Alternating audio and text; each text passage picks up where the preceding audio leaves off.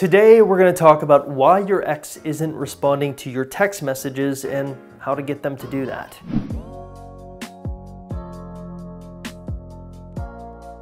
So what has always fascinated me is the fact that when I actually take on a coaching client and I'm talking with them and I ask them a simple question, hey, what is your overall goal? They often set these gigantic, lofty, unreachable goals. Oh yes, I want to get my ex back and then get him to marry me. Or, oh yes, I want to get my ex back and live together in a house with a white picket fence. Oftentimes these are extremely unrealistic goals to start out with. In fact, I think a better goal that everyone should be starting out with is just simply to have a conversation with your ex. It's something that is very achievable and something that sort of gets you on the board, so to speak, where you can achieve your conversation goal and then, shoot higher and set a new goal, a little bit more intense. But what's important is I think we need to make a few caveats to the conversation goal.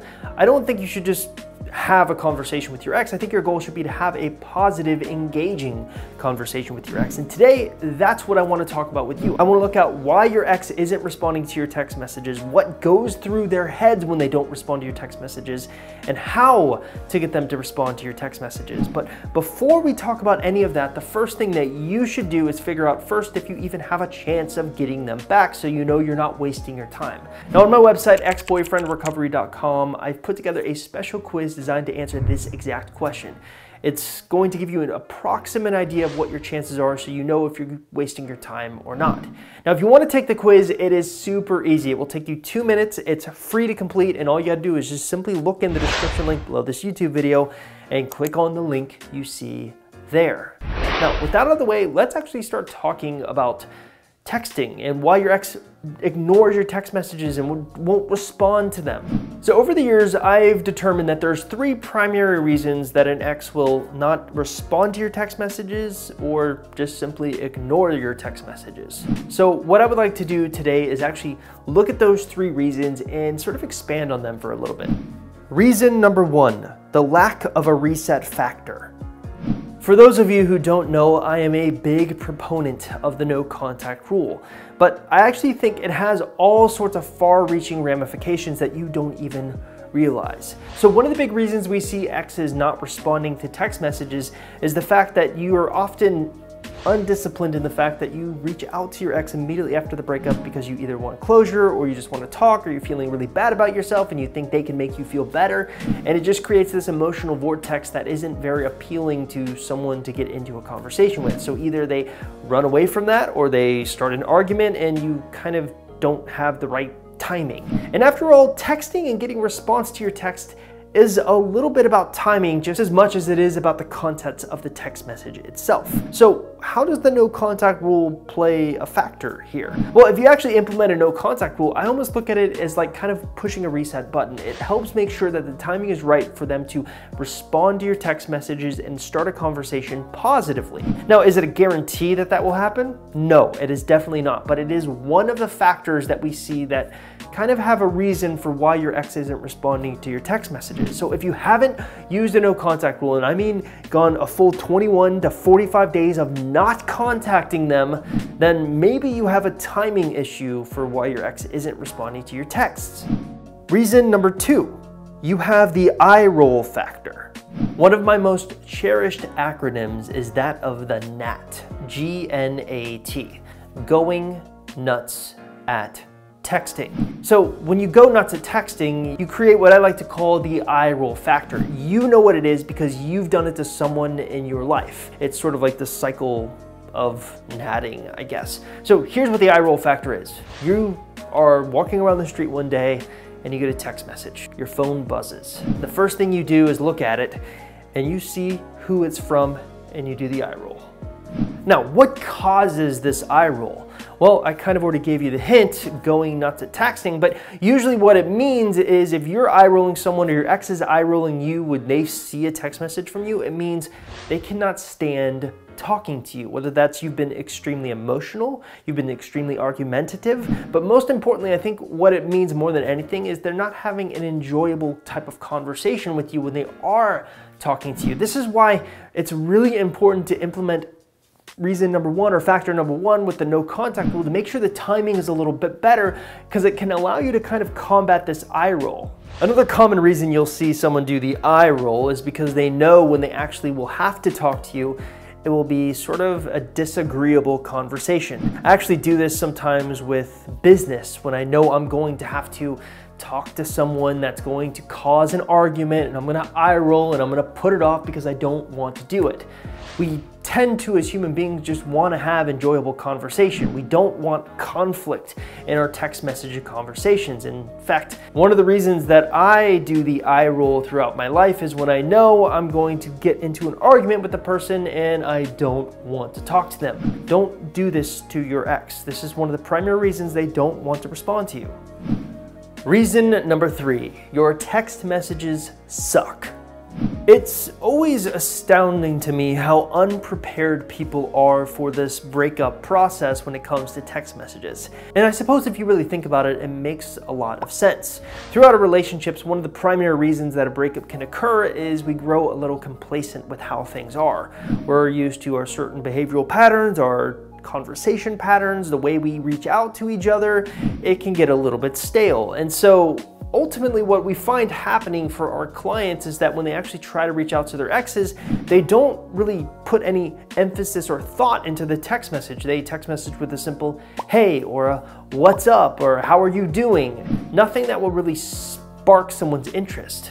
Like I said, we grew complacent in our relationships, and while that was maybe okay to get a response in our relationships, the environment is different now that you're not in a relationship anymore. You're going to have to put more effort into your text messaging. The problem with that is no one ever really teaches you how to do proper text messaging. Luckily for you, that's what I'm gonna do today. But before I actually start talking about the specific ways you should be texting your ex and the overall framework you should be texting them in, I thought it'd be kind of fun to show you some of the literal thoughts that I have personally had when I've ignored conversations throughout my life, because I think this will be informative for any of you who are wondering what's going on in my ex-boyfriend's mind. Now, I think it's important to help you understand that these aren't just about responding to a text message. They also involve kind of existing conversations, meaning I'm in a conversation with someone and they say something or do something that makes me feel like I don't want to continue this conversation. So what are the exact thoughts going through my mind? Well, ultimately, there are 3 different types of thoughts. The first thought is, this isn't that enjoyable of a conversation. So here's how this looks. I'm in the middle of a conversation with someone. In fact, this happened to me yesterday. I was texting one of my friends, or rather he texted me to catch up about what's going on in the world. And we started talking back and forth, and the conversation was kind of okay. And then just somewhere in the middle of the conversation, I thought to myself, you know, this is kind of boring. I don't want to text anymore. This is a waste of my time. So I just didn't respond. I just ended the conversation there. So it's important to use that lesson going into your breakup with your ex. You need to understand that when you actually have a conversation with your ex, you need to do things that can continually keep them engaged. And one of the best ways to do this is to find an interest that they are really interested in. Because one of the things that can happen, and this is actually the reason that I stopped that conversation, is we were talking about something that had no interest whatsoever to me, and I'm just not going to have a conversation about something that doesn't interest me. I have more important things to do with my time. Speaking of having more important things to do with my time, that's a perfect transition to the second most common thought I've had over the years on why I wouldn't respond. I just don't have time. I'm too busy. This is why I'm often telling my clients, make sure you're aware of the exact time that you're texting your ex. If you're going to text him in the middle of a work day, where you know for a fact he is not going to be allowed to be on his phone, or he's not going to have time to engage in a proper conversation, it's better not to try or expect to have a long-lasting, all-day type conversation in the middle of that period. It's just a matter of timing, like I've been saying so often throughout this video. We are human beings who have very busy lives, and in fact, more so today than ever, there's a million things happening to us, a million people trying to talk to us, there's a million emails coming to our email inbox. You have to find a way to stand out, and one of the worst ways to do that is to be just part of the rush of information. You can get lost in translation, so to speak. So make sure that when you're texting your ex, it's at a time that you know he's open, to having a conversation with you. Now, the third literal thought that I've had on why I haven't responded to a conversation is simply thinking all our conversations ever evolve into is drama, and I'm tired of that. While we like watching drama in stories, we often don't like experiencing it throughout our own lives. It creates a certain amount of stress and uneasiness, and if all your ex ever associates you with is drama, it is not a good thing. So this is kind of more important for you to realize and look back on your relationship. Were all your conversations at the end all about drama? Were they all about fights? Did they always evolve into something that was unpleasing? Because if that's the case, that's all your ex is associating you with right now, and that might be a primary reason for why they're not responding to your text messages. But let's switch gears here and talk about what you need to do to get them to respond to your text messages. So there's a certain framework that we've developed over the years that we've seen work wonders for our clients, but it's important that you understand the framework isn't meant to be followed to a T. Oftentimes you need to be adaptable. That's one of the most important factors we look at in our clients when it comes to success. How adaptable are you? So what is this framework? Well, when we first started out, we thought we would give people exact text messages to use, but what we learned is that when we gave people exact text messages to learn, the reality almost never unfolded the way they would expect. There's too many variables to account for. So instead, what we teach people now is a framework.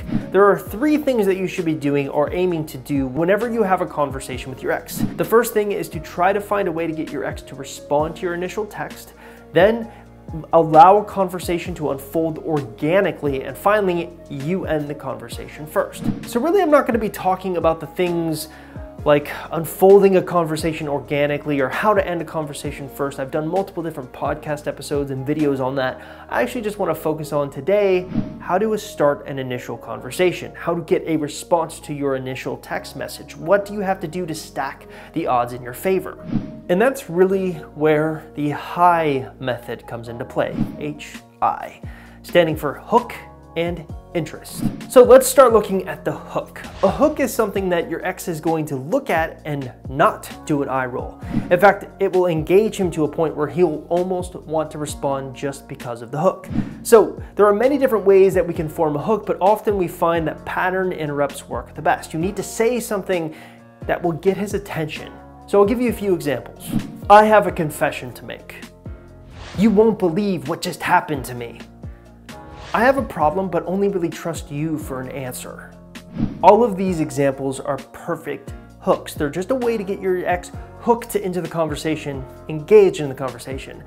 Next, you need to find a way to extend a conversation and grow it organically, and that's where the interest aspect comes into play. Now, I've already mentioned that we find that people who engage their ex in his interests end up having a lot more success throughout the long run of a texting conversation. So it's important that you try to find a way to meld your hook and your interest. I'll give you an example using the, hey, I have a problem and only really trust you for an answer. Let's say that your ex is obsessed with cameras.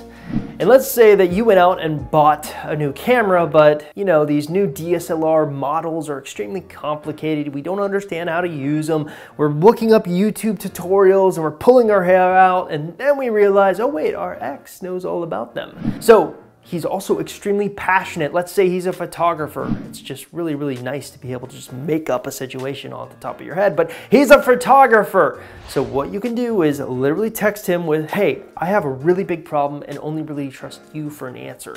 To which he'll respond, what is it? And then you go into a camera problem, something that he can easily solve and will engage him in an interest of his. And then once he kind of engages, you can actually allow a conversation to unfold organically. And then if we follow our framework, it's important for you to end the conversation first. Now, there are billions of different ways and interests and hooks we can come up with, but I'm gonna actually challenge you guys in the comments of this YouTube video, come up with a few of your best hooks, because this is a collaborative effort between everyone to help each other through our breakup. So what are some of the best hooks you've seen used on your ex?